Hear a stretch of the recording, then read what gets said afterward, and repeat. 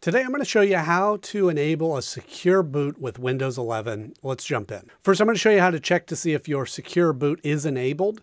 And so all we want to do is head over to the search bar here and start typing in system information. And you can see it pop up there.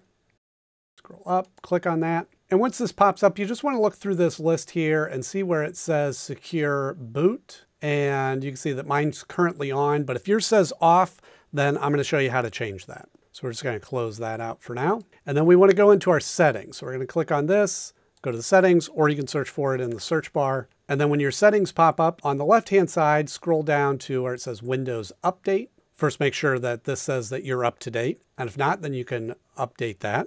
And then you want to go down through here to go where it says Advanced Options, click on that. And then you want to scroll down and select Recovery. And then when you go to the bottom, you want to see where it says Advanced Startup, and you want to go to Restart Now. And it's saying that your computer is now going to restart, so you want to save all your work. So I'm going to stop my screen recording, and I'm going to switch over to my other camera recording here. Okay, and then what you want to do is you want to click on Restart Now. Now this portion will vary a little bit for you depending on which type of motherboard or computer system that you have.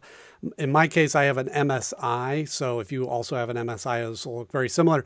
But the steps are going to be the same, it's just where you find them might be a little bit different. Okay, and you'll see this blue screen pop up with a couple of different options. And what we want to do is we want to navigate over to Troubleshoot and then go to Advanced Options. Then you want to go to UEFI Firmware Settings, and then it's going to pop up and say Restart Again. So you want to click on that. And what it's doing at this point is going to restart into your BIOS where you're going to make these changes. So here we are into our BIOS settings. And again, this might look a little bit different. If you have MSI, it'll look very similar.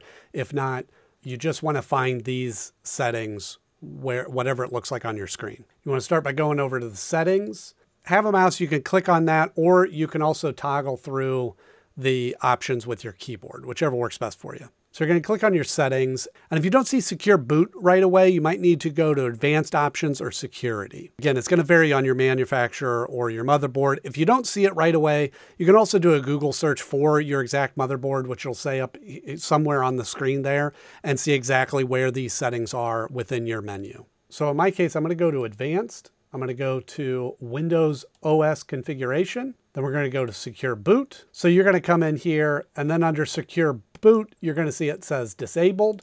You want to click on that and switch it to Enabled. Now, when you do that, you may see a screen pop up that says that your Secure Boot mode needs to be switched to Standard. So you'll just do that here. And then once all of that is set, you just want to X out of that. It's going to ask you if you want to save the changes. You do. Click Yes.